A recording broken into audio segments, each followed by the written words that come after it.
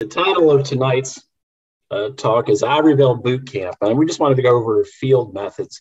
In here, I just wanted to point out one of the great things in Marty and the other, I think I can say we're old timers.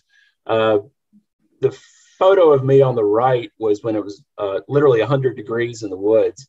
And with the new materials, it was very comfortable. So it's not your dad or your granddad's or your grandmother. It's just the equipment out there is so much better. So we're mostly, walking through the woods and with a kayak. So we're just thrilled to have you all here tonight, and we'll continue on. So Lauren and I have started two organizations. One's the Louisiana Wilds, which basically have been setting the relationships and talking around the state to get interest up in ivory bills and cougars too. That's the four-legged type. But that's more our relational organization. Tonight we're here for Mitchin Ivory-billed. And to set this up, Lauren and I are always looking for analogies. So this is a great theme from Moneyball and Brad Pitt, his character on the right. But listen to what Wash says about, I think this is analogous to what's going on to how difficult it is with the ivory bill. But the thing is you don't know how to play first base. Scott? That's right. It's not that hard, Scott. Tell him, Wash. It's incredibly hard. Hey, anything worth doing is, and we're going to teach you. So I wanted to emphasize there that basically the extinction narrative, and I'll just call it that, and again, that might sound cheap, but the side that thinks it's really easy to find ivory bills, that they're just like any other bird, I'm with Wash on this. It's incredibly difficult. But I do want to say the hopeful part with Brad Pitt about anything that's hard is worth learning and will teach you. And I want to be very clear that even though I've been doing this full time since 2019, and I grew up in Northeast Louisiana, I didn't grow up in the hunting culture. My father was from Brooklyn. So I think one of the disconnects is searching for ivory bills is not at all like bird watching. It is much more like hunting, particularly deer hunting and turkey hunting. So we're here to start maybe the teaching process.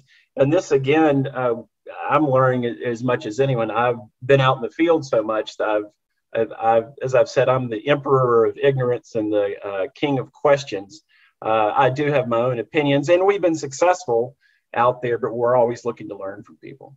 So to set it up, the challenges of ivory bill searching, again, most of you have been here, but IBWO, it's the bird banding code. So IBWO is ivory bill and pileated woodpeckers, PIWO. So the challenges of searching for is the nature of the bird. Extremely rare and extremely shy. They were hunted once they became rare in the 1880s. And we won't relitigate this, but it's a question of if the bird were ever common.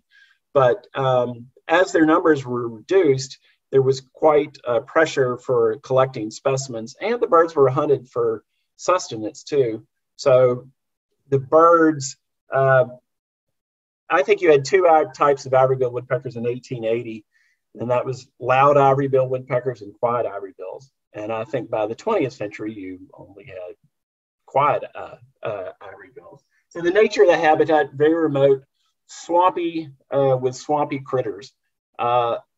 Excuse me, I've never seen a birder in the woods where we've looked for ivory bills. So that's another, I think, misleading aspect, is that birders would see ivory bills and there would be reports of them. Jeff Hill really deals with that very well in his book. The hostility against finding ivory bills, again, I'm always looking for people who want to argue the other side, but there isn't much support for ivory bill searches, and I'll talk more about that later. Again, I'm looking for other people on the other side, maybe if they can engage in a dialogue. And the special interest aligned against proving ivory bill persistence. Again, that's my own speculation. I won't really go into that deeply tonight. Next week, I will start giving my opinion about the U.S. Fish and Wildlife Service, and we'll talk about that fighting for the ivory bill. I will say this, that it's become apparent to me that there aren't many, frankly, I don't know of any other organization that's really fighting for the ivory bill. I think it would be disastrous if the ivory bill were declared extinct and delisted. So I'll say more of that for next week. Arthur Allen invented field ornithology as a discipline when he created the Cornell Lab of Ornithology in 1915.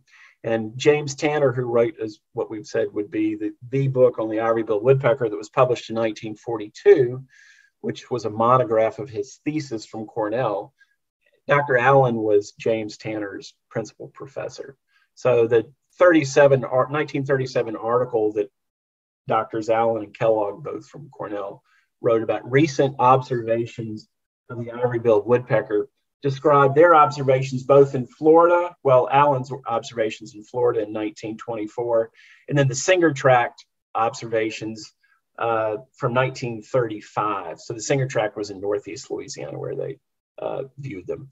So despite, again, this is the narrative is the ivory-bills would be easy to find. But the experts who had actual dealings with the ivory-bill, let me say this right off the bat. There are two notable exceptions to what I'm about to say. Tanner himself in his book implies that the ivory-bills and the Singer Tract weren't that difficult to find. And Roger Torrey Peterson wrote that he and Bayard Christie in 1942 were in the Singer Tract, and even though it did take them a day and a half to find the birds, he said they were easy to follow because you could hear them. They were noisy through the woods. However, the birds in the Singer Tract were actually protected. And while we can't be sure that there was absolute prohibition, there was a prohibition on hunting in the Singer Tract. It was a game preserve. Now, whether or not it was always enforced, I don't know. But Chris Haney, who was our first speaker, argues, I think, very trenchantly that the birds in the Singer Tract were unusual and they were habituated to humans. But back to Allen and Kellogg.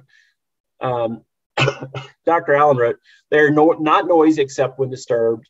Their voice doesn't carry as far as the pileated woodpeckers. And I'm not going to read through all of it because I think y'all can. But they camped for 5 days and they seldom heard the birds.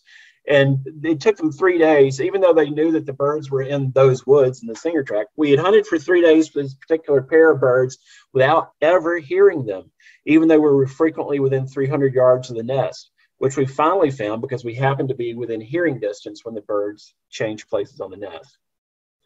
Similarly, this is a letter from December 23, 1936 from, Herbert Stoddard. Herbert Stoddard and Alex Sprunt probably had the most experience with ivory-bills, at least in the early part of the 20th century. Herbert Stoddard in particular as a child in Florida.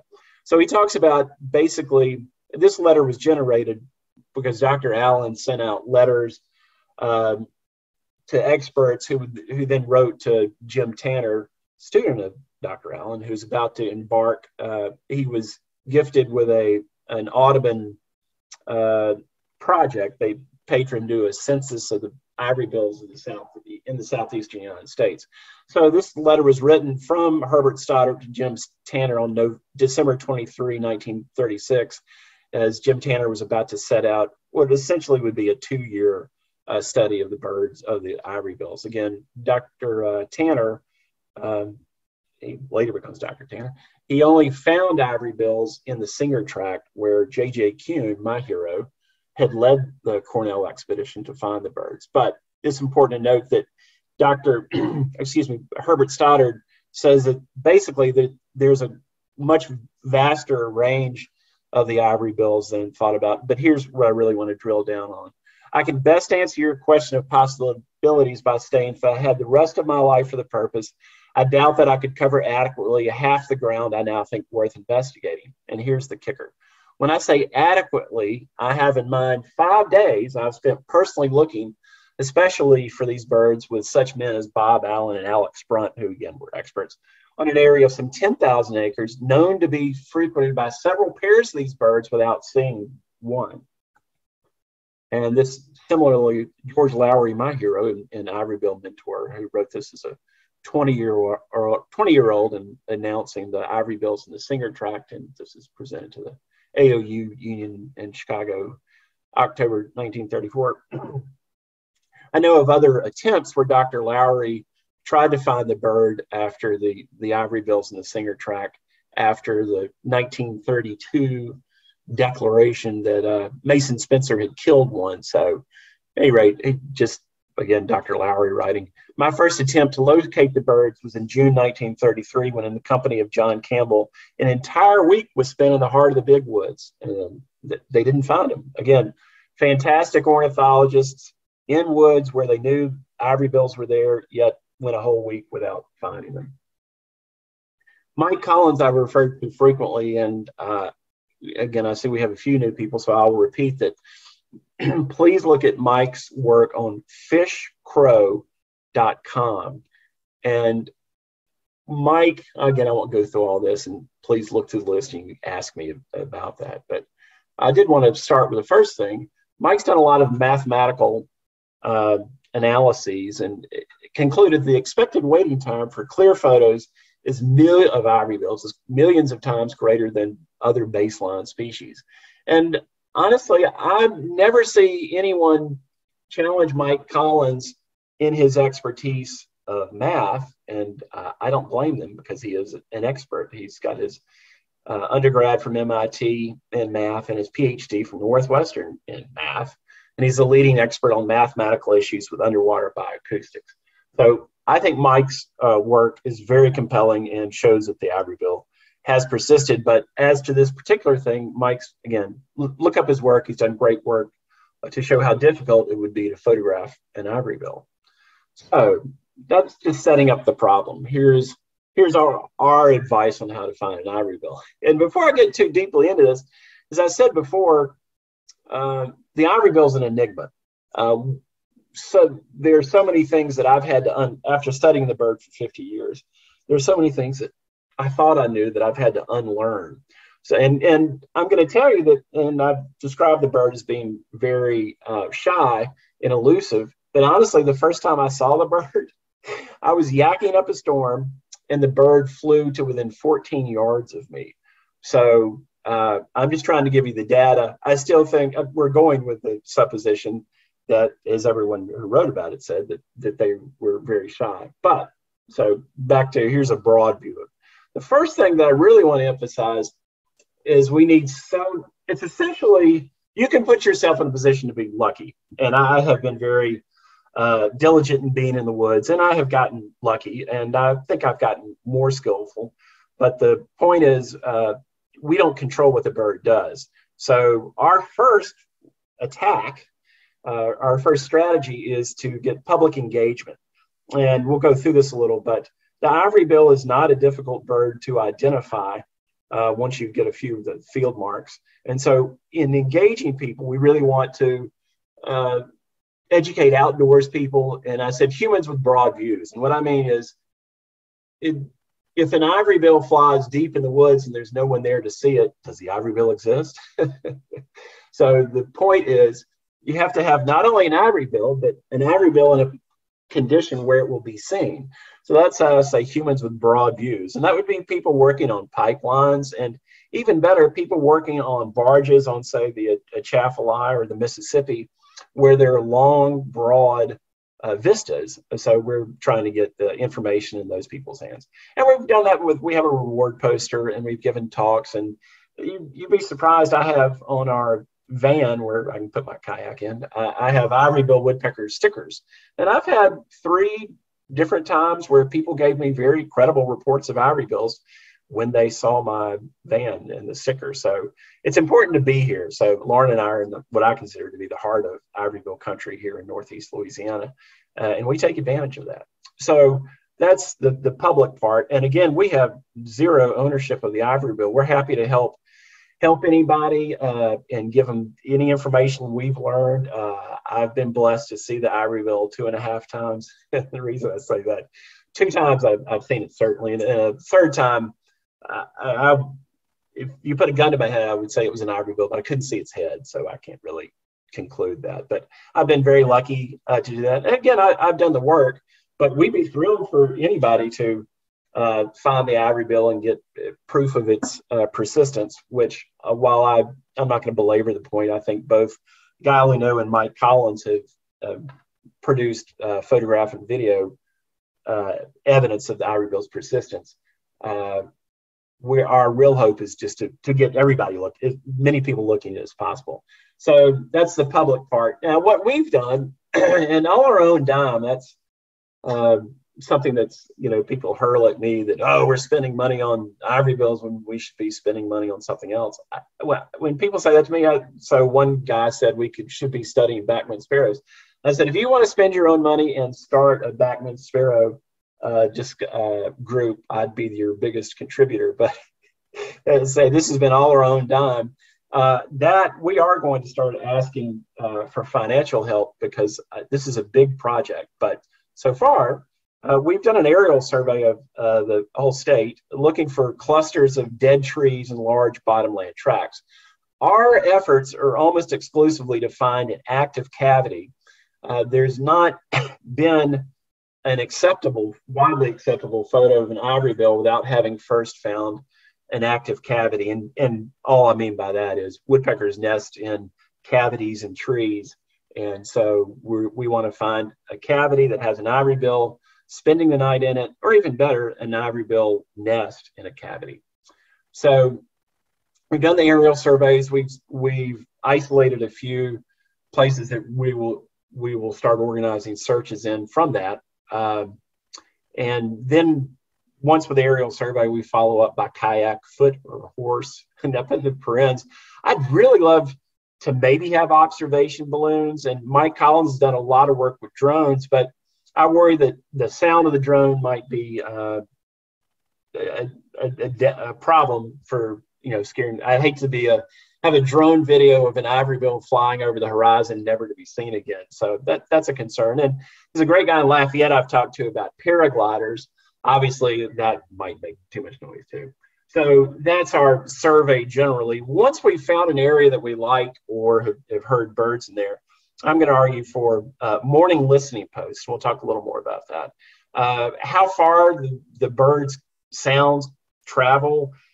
Generally, you find a rule of thumb, a quarter mile, but that varies so much with ambient temperature, humidity, whether the leaves are out, wind, and obviously the woodpeckers, and the Ivory-bill in particular, make two types of noise. One is a call, which there are lots of different ways of saying what the Ivory-bill sounds like, but I think Kent, K-E-N-T, is what we'll just call it for now. So there's the Kent call. And they had other types of calls, one of which was like a flicker. But there's a call, and then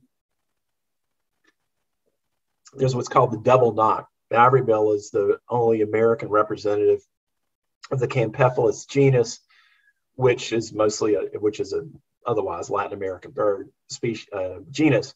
But Campephalus, rather than drumming like other American woodpeckers, they just have either double knock, like bam, bam, or a single knock. So that carries longer. But back to our theory, we want to have people spaced out a quarter mile apart. And people are the best listening posts because we're omnidirectional.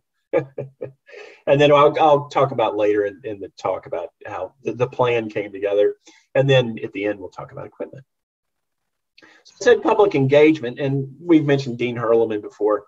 And it's not just hunting groups or birding groups that we talk to. We really want to engage children, and that's our larger purpose. Lauren and I really are in this to get children in particular interested in nature studies. So a few of us have mentioned how much we're beholden to Dean Hurleman, who was associated with the Aldo Leopold Landscape Alliance in Burlington, Iowa, which is Aldo Leopold's hometown.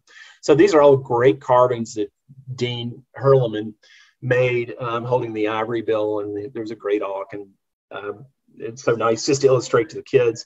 You'll see next to the great auk is the world's smallest bird, the bee hummingbird. So anyway, we're trying to engage children in this, and this gets to their parents too. So we really that's, aside from being in the woods, that's probably the most fun is going to school. One of the things, ways we've generated interest, and frankly, it's been a little surprising to me, is we've offered a $12,000 reward for anybody who leads us to a cavity. And we'll get to it later, but Tiger Droppings, I'm always wearing my LSU hat. Tiger Droppings is the fan website for LSU athletics, but it also has an outdoor board, which we'll refer to later. And I was surprised to find we're in the Wikipedia entry for the Ivory-billed for this reward. So the reward generates, we probably get 4 or 5 calls a week about it. And I would say among that, 6, you can't exclude Ivory-billed woodpecker. So, and I'm following up on one Wednesday morning on this, but it's gotten a lot of news, and we'd love to pay it out. So I mentioned that the Ivory-billed is easy to identify. So one of the things is, at least as the recordings, people say, oh, you can't distinguish that from a blue jay, or that you can't distinguish an Ivory-billed call. If you read all the literature, none of the people who observed Ivory-bills, none of them said, gee, I didn't know exactly what that was, and it turned out to be an Ivory-bill. In the field, all I can tell you is the Ivory-bill really stood out. And the first time I heard it was on March 11, and the hair on my arm went up just because I knew that what I was hearing was not anything I'd ever heard. And then the rest of my analytical brain kicked in. I realized it's an Ivory-bill. And the other thing I liked about the first time I heard it is I had this image of Louis Armstrong where he's blowing his cheeks up like it was a forceful sound, and it really did make me think of a trumpet. And I've been lucky to have been in one of the confusion sounds that people say is the blue jay makes a Kent call also, and I've heard that, and I've been lucky to be in the field with a trained opera singer, Patricia Johnson, when we heard both an Ivory-billed Kent and a blue jay Kent, and I was so lucky that I asked Patricia, to your trained ear, how would you define the difference between those two sounds? And she said, oh, that's easy. The Ivory-bill is a powerful sound. It's sonorous, Sonorous. And the blue jay is frayed, Frayed. I thought that was such a great description. And it's true. When I hear a blue jay, so when I hear the Ivory-bill, it sounds like this. It's forceful. And again, it sounds like it's being exploded through the bill. But the blue jay to me sounds like someone just making smoke rings. It's a soft call that's in the field. But again, the important thing is that no one describes who's heard the Ivory-bills describes it as being a difficult call to identify, and that was my experience. Yeah, and so here we'll play. This is the gold standard. It's the 1935 recording from Cornell and the Macaulay Lab. Anything birds, go to Cornell. They do a fantastic job. I do want to say before Lauren starts that this is Ivory-bills recorded at the nest, and there was nothing between basically the recording apparatus and the birds. So unlike ours, yeah, and also and so what I'm going to say, we'll play ours in a second, just to show you that it sounds like an Ivory-bill. But again, keep in mind that these are going to sound slightly different because of the circumstances. And I don't know whether or not the Cornell recordings were compressed. I've read something that made me think they were. And by that, I just mean that they put the sounds together. But with that, listen to here's the 1935 recording of the nest in the Singer Tract, Northeast Louisiana.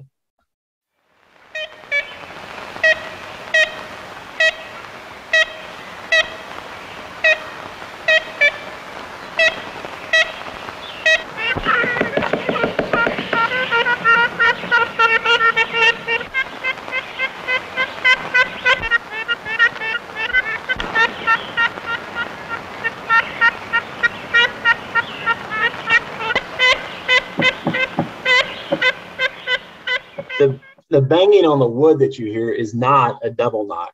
That's just foraging, right? Any woodpecker would make that sound as it's foraging or working on the cavity, making little carpentry work. So this was again, I heard the bird on March 11 with 2 other guys, and then March 15, 2017, we got it. Another guy and I got in before first light. I think we got it. We started walking about 3:30. So here's our recordings, just snippets from we had 3 hours of recordings. Yeah. This is, yeah. And I think that the Ivory-billed kicks in about 10 seconds or so.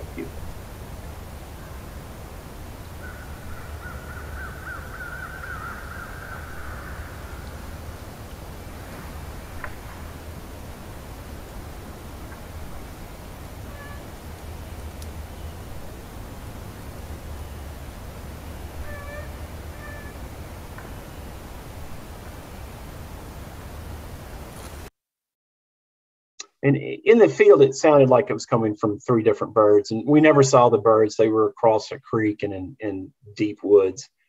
And here's the other recording, a snippet from the 3 hours of recordings on that day. I think that we counted there were like 70 Kent calls within the 3 hours.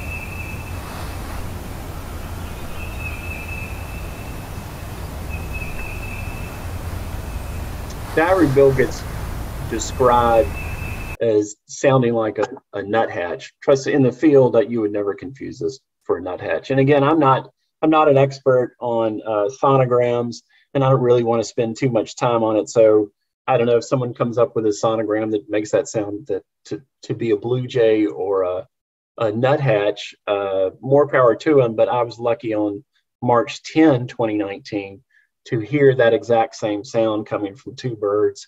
And then I walked towards the sound, and those 2 birds, I saw 2 ivory-bills who were exiting the area, and then I didn't hear the sound anymore. So while I can't say that I saw those birds calling, I can say that it was exactly the sound that I'd recorded, and I'm certain it was associated with those 2 ivory-bills. But of course, that kind of buries the lead. I saw a pair of ivory-bills on March 10, 2019. But any doubts I had as to whether or not we'd recorded ivory-bills in 2017, and I got 1 Kent call in 2018, was totally evaporated on March 10 of 2019.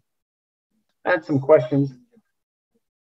I was recording with a Zoom. I'll take a photo of it. Oh, Judy asked if officials received this. I know that March and Lamertink has reviewed it and thought it was an Ivory-bill. I mean, a third party told me that. Actually, this is a good question that Judy asked. The Louisiana Bird Records Committee, they will not accept an Ivory-bill, accept something as an Ivory-billed woodpecker unless there is a photograph and multiple observers. So I haven't submitted that to them. I'm happy to share it with anybody, but I haven't really gone through the process because it's from my reading of it, it's a futile attempt. I definitely will be submitting this to the U.S. Fish and Wildlife Service, though. And just briefly, we've gone through this, but just to show how the Ivory-bill, superficially, it looks like the pileated, and I won't take the time, but if you haven't seen the 2 videos I presented last time to show the imperial woodpecker and its flight pattern versus the pileated, they really are quite distinctive in the way they fly. But to separate the Ivory-bill and the only other really big woodpecker we have, the pileated, when they're flying, it's the trailing edge of the wing, both on the upper wing and under wing, is white. And so when I saw my first sighting, I didn't hear the bird coming.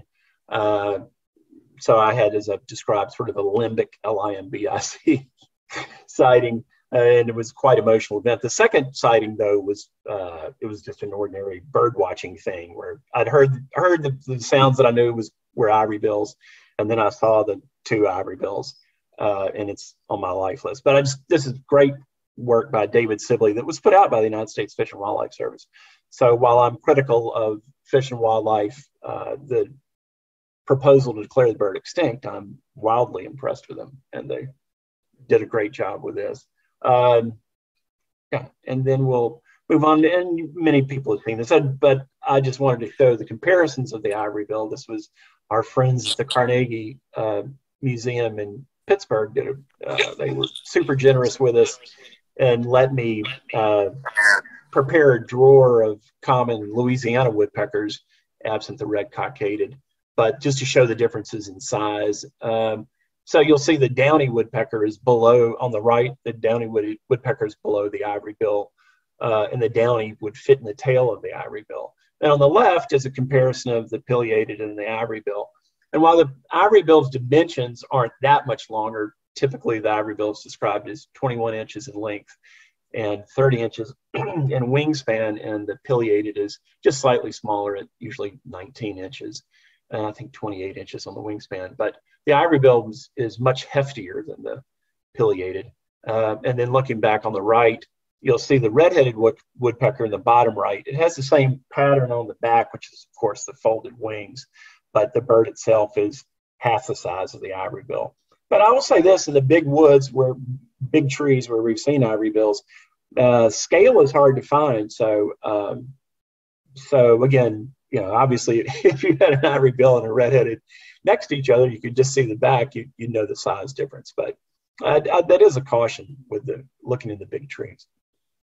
And I've mentioned this before, but again, just if we have anybody new, I don't think a competent observer would confuse an ivory-billed woodpecker for a pileated woodpecker. However, if you just got a brief look at the bird flying, again, the ivory-bill is described as flying like a pintail, that is, like a duck.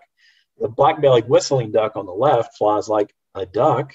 And if you just see an explosion as it's getting an escape flight, even though the back of the wing, the trailing edge on the black-bellied whistling duck is black, it's not white like the ivory-bill, that might be pretty hard to see in a split-second thing. So whenever we get reports of anybody, particularly experienced hunters, I make sure that they know what a black-bellied whistling duck looks like. And we've come across a few instances where, in fact, that's what they were saying.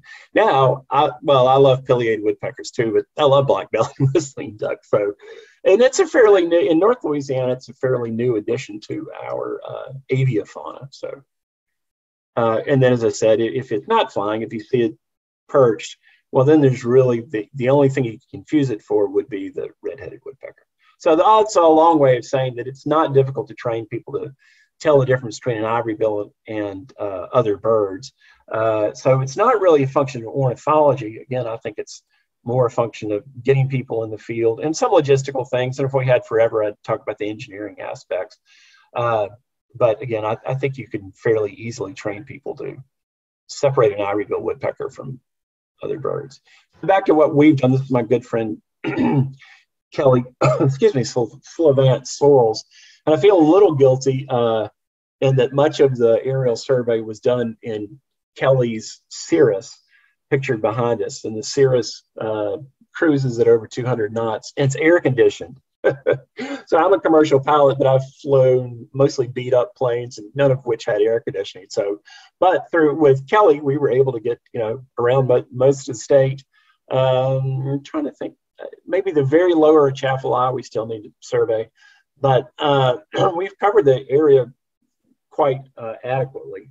And I say with the Cirrus, it was great. So once I would put pinpoints where, things that look good from the air, and then I'd follow up either by kayak or horse or walking. Kayaking, I am not, honestly, I didn't kayak until I think maybe 3-4 years ago. I so recommend it for any kind of wildlife viewing. Here in Louisiana, it just completely expands our ability to get places that are tough to even with motorized water vessels. So one of the great things is mentioned in the AWK article, the recent observations of the ivory-billed woodpecker from 1937. Dr. Allen, who's the principal author of that, says that in describing how difficult it is to see ivory-bills sometimes, he said that once he was catching chips from an ivory-billed woodpecker who was up in a tree, and because of the foliage, he couldn't see the ivory bill. So that was his example. Here, I'm in the flooded swamp woods of Darbone National Wildlife Refuge near our home in Monroe. And those chips were made by, I knew it was a pileated because I'd seen the bird flying to the top of a large tree. And those chips had just been knocked down by the pileated. So we'll talk more in training later in the year, but kayaking really is a fantastic way to go. And Jeff Hill's book, The Ivory-billed Hunters, goes into that and explains the benefits of kayaking too. But I'm a real proponent of kayaks as a way to go, particularly around in North Louisiana. Well, in many parts of Louisiana, we have Palmetto and lots of places in the Southeast, but it's very hard to move stealthily through the woods. So it's just a wonderful thing in a flooded woods on a calm morning. You can hear forever. So one of the things that's kind of controversial is we've been training canines to smell for ivory-bill. I'm just kidding. This is one of my favorite times with the ivory-bill. One of the best places we've found is Sabine Island Wildlife Management Area, and all the area around Sabine is, I think, hasn't been searched very much for ivory-bills. So I met one of the local people who helped me with that.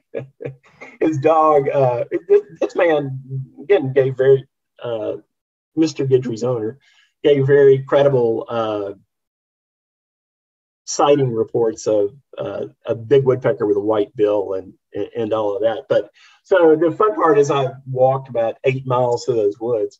Mr. Guidry would keep coming back to me. It was so much fun. I had to put him in there.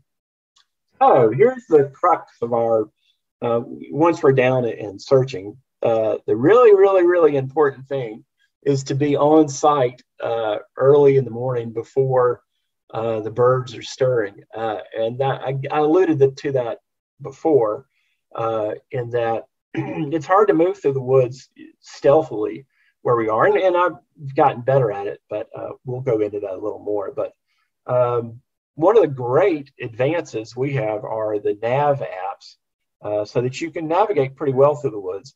The biggest pain in the neck for me are in some time of the year. The spider webs are pretty tough. Jim Tanner, whom I referred to, he is a student of Dr. Allen. This is in the 1935 expedition into the Singer Tract. And again, this is his great book on the right. But I wanted to say this is where our search strategy comes from. And Dr. Tanner, again, he was 23 probably when this book was published, but James Tanner wrote of the ivory-bill.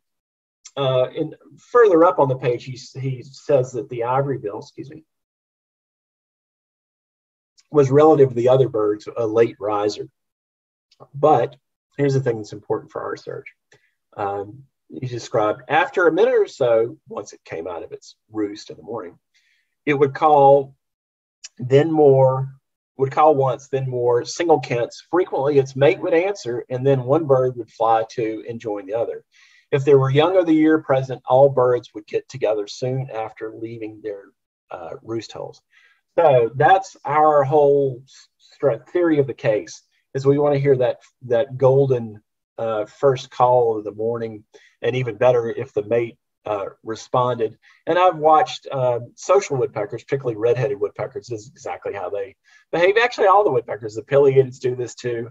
So it's a great way to find them. So that's our theory of the case, is we want to hear that first call first thing in the morning. And honestly, the frustration, I'm so much better now. And I would be interested, people who've had sightings or interactions with the ivory-bill, once you have it, you think, oh, well, this is easy. We'll be able to find the bird right away. So I'm ashamed to say that in the March 15 of 2017 recordings, which they started right at daylight. The next morning, my friend, and I didn't have the nav app then, my friend couldn't stay for that day. And so I had to get in on my own navigation. So I got there probably 40 minutes after first light and didn't hear the birds that we'd heard the previous morning.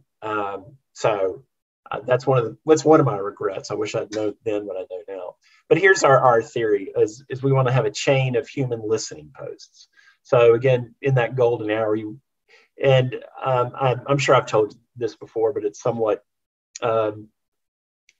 We're using a quarter mile apart, and you probably could get away with being a half mile apart and still be sure to hear the birds in between you. But we want to be extra cautious. So we'll put people in a line, and as many people as possible at every quarter mile. And it'd be nice if we could do a crosshatch pattern, but if we could just do it one way, and then we'd move it probably for the next morning. And then again, it's very critical to be out there and quiet before dawn, again, because you don't want to make much noise, and you just want to sit there and you just listen for 90 minutes after dawn. And so even though Jim Tanner described the Ivory-billed as a late riser, certainly an hour and a half after dawn, the birds would definitely have gotten up. And one of the things he observed is on a cloud, and I've seen this with other woodpeckers, on cloudy days, they got up later. And after that 90-minute period, we want to make as, a small a footprint in the woods as possible. And there are ways, and this is such a detailed discussion. I'll go into it later. I mean, at another time. But there are ways you can walk fairly quietly, but you're going to make noise. One of the things that was very important, I think, is to not talk. So one of the benefits of searching alone is there's no one to talk to. And I remember one day, I think it was 96 degrees. I was out in Tensaw River National Wildlife Refuge. I spent the whole day out there, and I didn't say there was no one to talk to. So just as I was walking back to the truck, I don't know. Oh, I know what it was. I saw something and I exclaimed, I said, "Man, that's really pretty." I don't know who I was talking to. And the whole woods lit up and all the animals would run away. Anyhow, don't talk. And it's all leading towards finding an active cavity.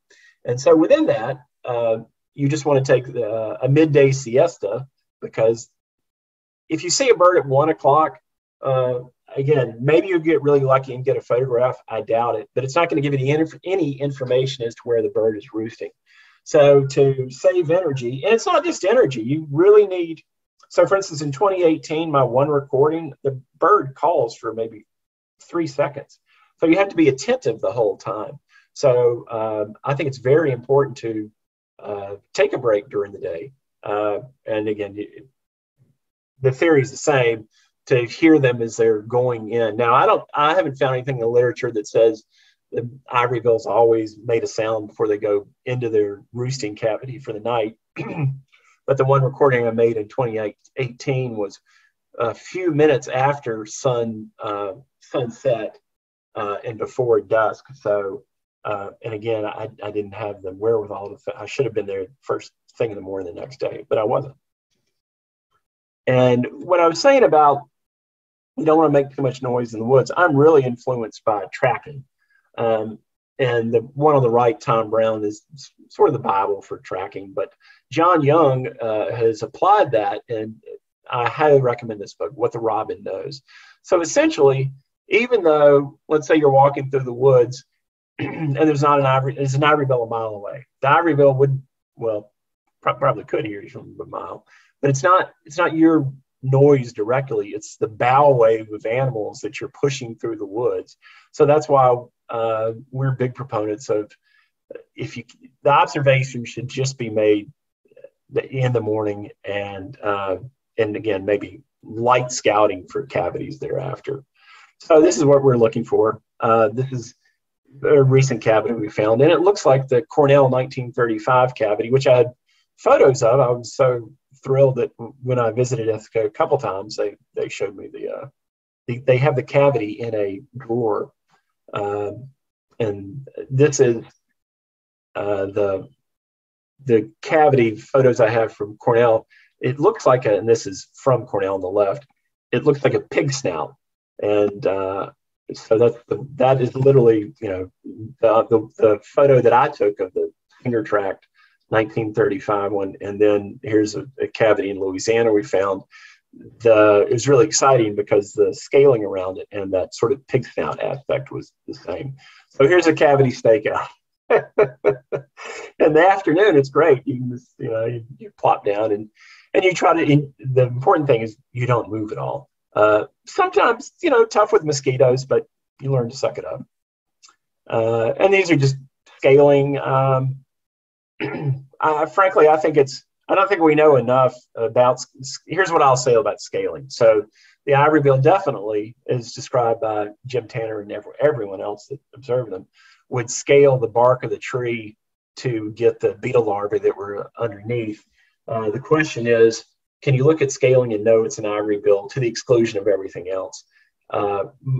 Jeff Hill had a really good discussion about, he'd come up with a way of measuring bark adherence, which I haven't. All I can go is on tree species. So if it's a tree that has particularly adherent bark, such as a hickory or a pecan, and it's living, and I see scaling on it, I get excited because morphologically, the ivory-bill has a much longer neck than the pileated. And so you have A, the neck, and B, the chisel-like bill. The length of the neck is important, just why if you had a longer whip, you could make a stronger motion. The ivory-bill, because of the extra long neck, can exert a lot more force than it has that bill. So theoretically, tightly adhering bark on a living tree that's knocked off, I'm not prepared to say it could only be an ivory-bill, but it gets us excited when we see it. And this is one of those typical cavities that now, again, I've looked for the pattern. I can't find it for sure. I've seen all the photos that I know of ivory-bill cavities. All we can really say is the cavity on the right is big enough to be an pileated or an ivory-bill. I've scouted 43 cavities, 26 of which I'm proud to say turned out to be active. They were all pileated. So here's something that really, one of the questions is, well, how does the ivory-bill find the food? And surprisingly, the beetle larvae, who are soft animals, they make a great noise. This is sweet beetle sound larvae. For any ivory-bill hunter. That's beetle larvae munching in a downed pine. So you see, one of the questions I have in searching is, do you have forcing behavior? Meaning, are you trying to get the ivory-bill to make a sound? One of the things I've thought about, and I'm working with scientists about this, is whether or not to broadcast that same sound we just heard for ivory-bills. And I don't know that it would be ivory-bill specific, but again, an ivory-bill would look at that pine and probably go, yeah, I can get in that, whereas a downy wouldn't try. The other thing is beetle pheromone, and we're looking into that, whether or not you could have the extract and put it on trees in hopes of bringing it. The MAWO, just a reminder for me to talk about the Magellanic woodpecker, and John Williams will talk about this later in the year. He had some theories about the Magellanic, but prior to meeting John, I was so lucky to meet a woman named Amy, was at North Texas. I literally was at Cornell and had a copy of the Ivory-billed recovery plan on my lap as I was waiting for a meeting. And this woman walked by, and I said, her eyes lit up when she saw the ivory-bill. And I said, are you familiar with the ivory-bill? And she said, oh, yeah. I said, well, how's that? And she said, I'm doing my dissertation on the Magellanic woodpecker of Chile. And the importance of that was, I'm not kidding you, just prior to Amy walking by, I had the thought that, there's so little we really know about the ivory-bill. We need to study its closest relative.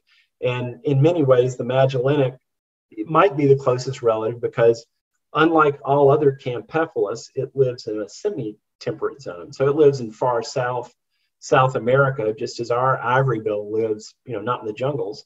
So I thought the Magellanic would be an interesting bird to study. And then literally Amy walked by. The point of the story is, I asked Amy, what kind of sounds in attracting Magellanics did you make in your study? And she said that the call that they used most effectively was the alarm call.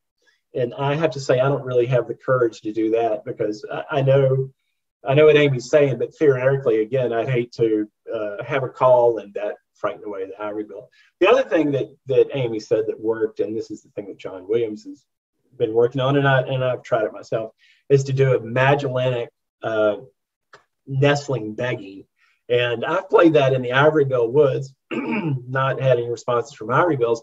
But I tell you what's amazing is you get immediate responses from barred owls.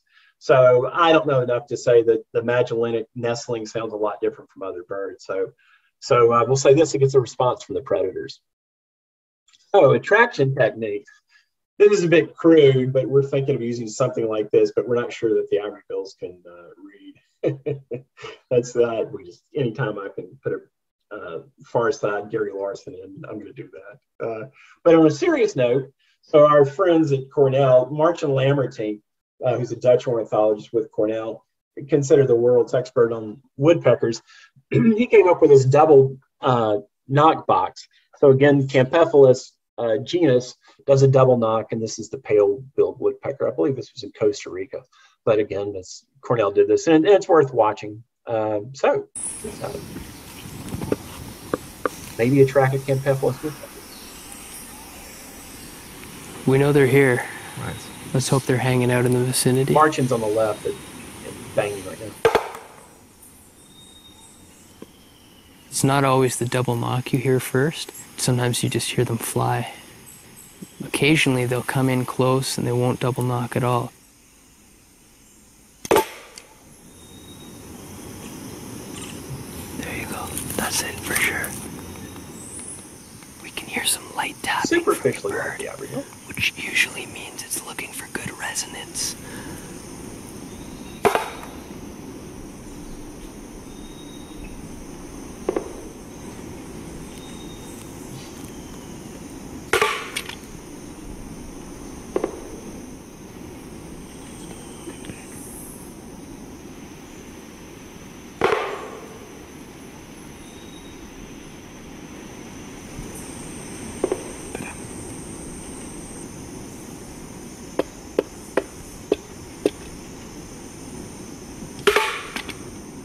Seeing a pale-billed woodpecker is something I never take for granted.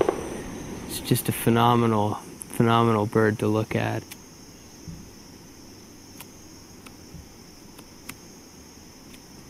For a pale-billed woodpecker, that bill, that powerful ice cream cone for a bill, that's their first survival tool. It really is the means to their survival in this forest, and everything from their feeding to where they sleep at night to where they raise their young depends on that powerful bill.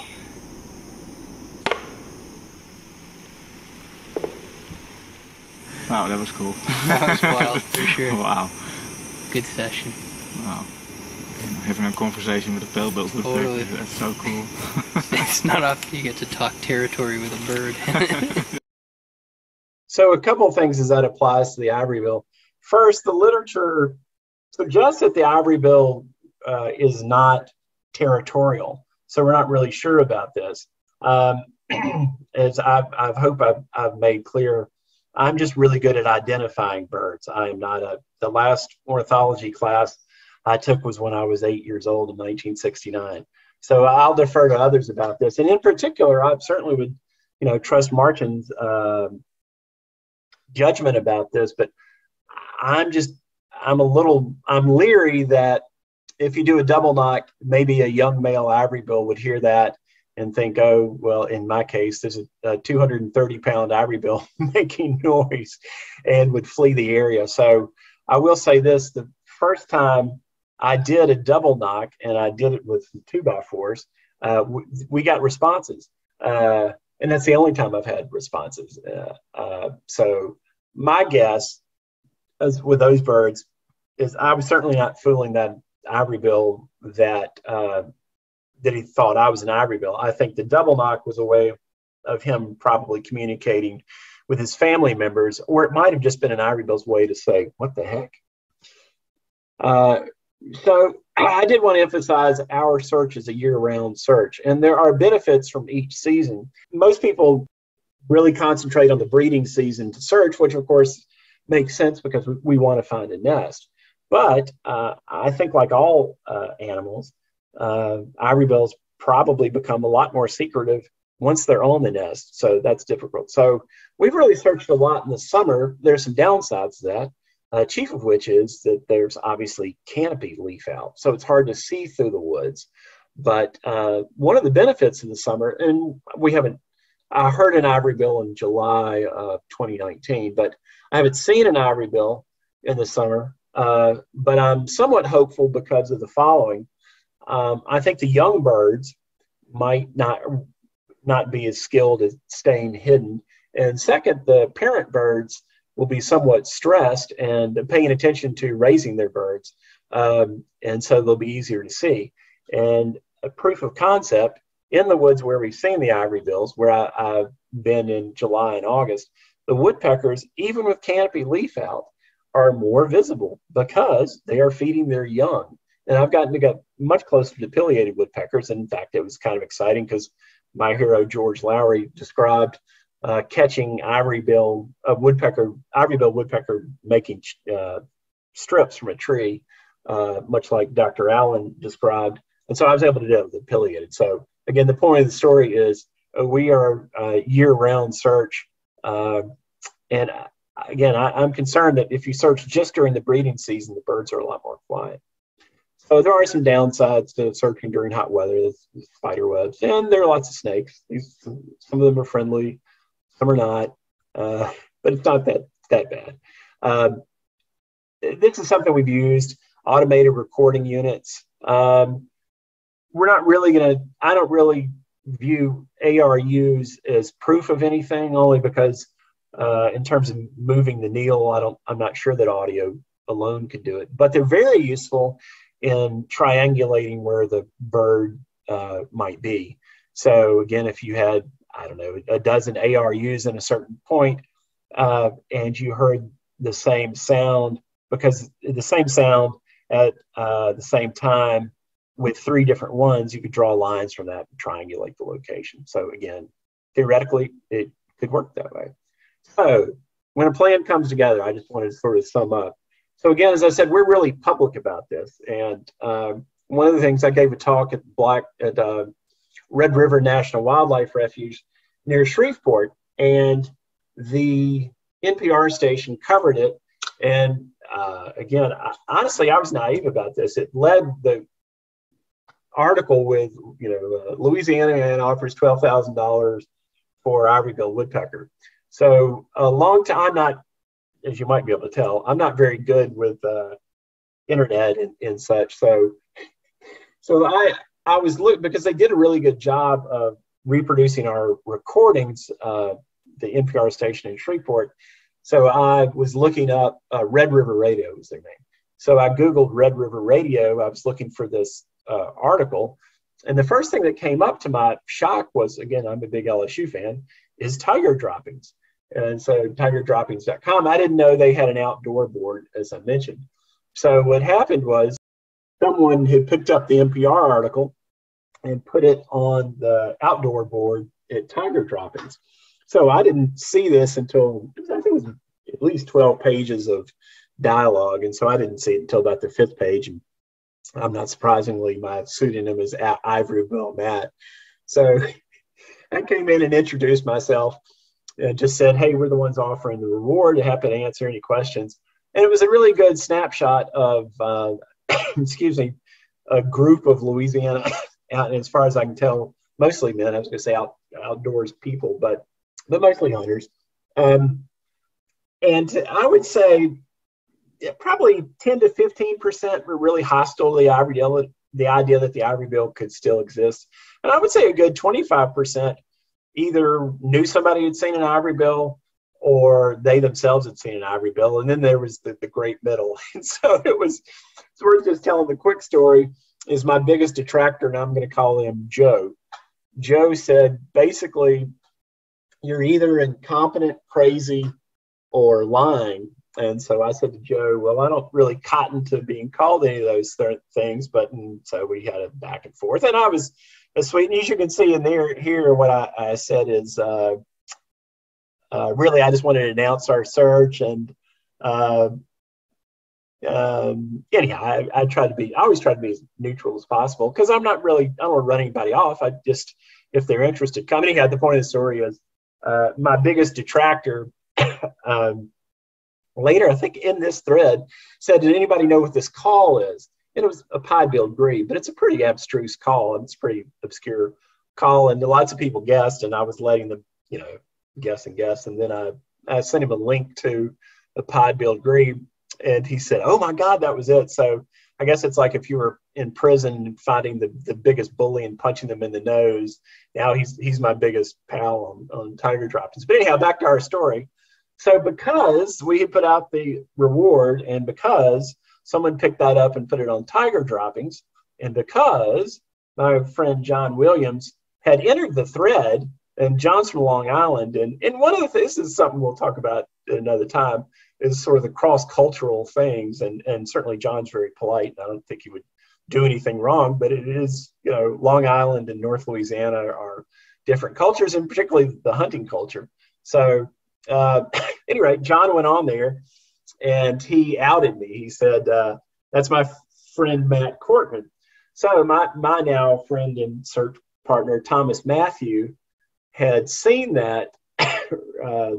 He had seen the thread, and then he went back and found John's outing of me.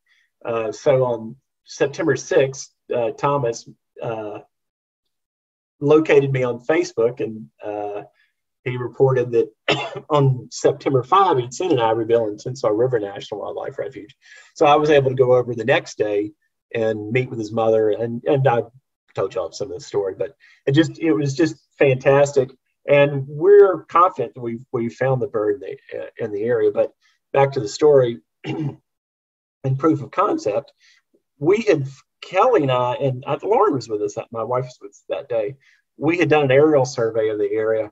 And I'm not kidding, less than a mile to the south of where Thomas is sighting, I had dropped a pin and said best area to north. And I meant the best area in the entire state. So it was pretty gratifying that we got this report of an ivory-bill, and I've since confirmed it. It's there. Now, we haven't found the cavity. And so who knows if the bird's going to stay there. But I was pretty excited about that. So the problem, it being now early November in Louisiana, canopy leaf out won't happen the leaves will still be out until well into December, which will be, and it is deer season.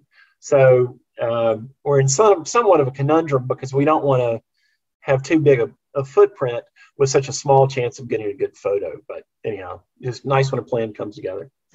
Quickly on equipment, and I won't go through all of it, but the thing on the left, the hiking stick, surprisingly, is, I think, the most important equipment. And I just take one, but it has a couple of purposes. One is you're always walking through dark water, or frequently walking through dark water, and you don't know how deep it is. So it's great to have the hiking stick just to test the depth of the water. The other thing is some of the banks that you have to walk up are really, really muddy and slick, and without a hiking pole, you wouldn't be able to make it up.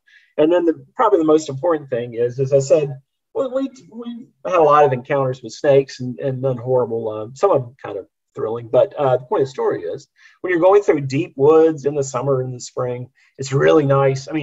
Deep grass. It's really nice to have a hiking pole so that you can whack the grass in front of you just to see what's in the grass. The other thing that's changed from my childhood are muck boots. These are the ones that I recommend. Lacrosse waterproof hunting snake boot. It's just fantastic. Another thing, even though I said that you can navigate through the woods at night, there are lots of dangers in the woods, just in that, there are drop-offs and holes and et cetera, et cetera. So I like to use, use reflective tacks to mark my path through the night, and it's through the darkness, either early morning or late at night. The great thing is, when you're wearing your headlamp, the whole trail is illuminated, and you can mark what you think to be danger, and and I have a series of ways I mark that mean different things. Coming up, I do some camping. I don't carry a firearm with me. I do carry a machete. The only thing that I'm mildly concerned about, and there are bears and I'm sure cougars and snakes and such. Wild boars, excuse me, I've never had a problem with, but if you're going to camp, I would suggest camping off the ground, but I do carry mace with me just for the wild boars. But as I said, it's not been all horrible. This is our friend Gary Bloom's place near Franklin, so we always love to stay there when we get there. But with that, please, if anybody's interested in helping us search, we can train you up pretty quickly, and safety is always the most important thing. Navigation in the woods is tough, and we'll make sure you know how to get around, but we'll always lead you around. And with our big efforts, which will be, again, the excuse me, the AM listening posts, we will walk you to your various places. But please contact us if you're interested in helping out, or if you know anybody who is. So this is to show the recorder we used, and it's really good. I need to get it. I have a parabolic mic, but I'd like a better one. The only thing that we had I had some wind. I think they're called Dead Cat for wind abatement, but Lauren's looking for the spot. Yeah, Zoom Handy Recorder H4n, and I think it's a little large. I think there are smaller models now that might be helpful. So this one I really like, but there are many great options on the thing. The one thing I do, and if anybody has a good opinion about whether it's best to use a boom mic to enhance your recording or a parabolic mic. The parabolic mic is the one that you saw Tanner with, that you'll see in football games, and it's obviously you get a broader scope, and then the boom mic is more directional. So Mike has asked, similar to your map of Louisiana showing the pinpoints, do you have maps of other surrounding places you searched? I have some maps from Arkansas where I've searched, in one place in Mississippi. That's a good question, Mike. But we are focused mostly on Louisiana, and honestly, we're going to primarily focus on Tensas River National Wildlife Refuge just to start with. But I'll be happy to pull those up for you sometime soon, Mike. And I think I still have those. Oh, Richard, we'll be in touch with the organized searches in Tensas.